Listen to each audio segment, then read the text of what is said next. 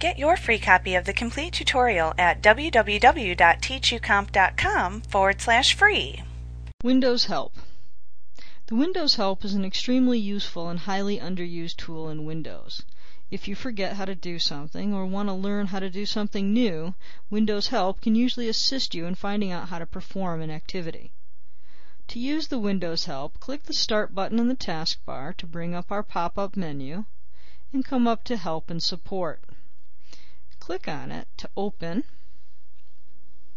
our Help menu. Click into the search box and type in the item of what or subject that you want help with, or click on Index to see an alphabetical listing of the help topics that you can click on to display.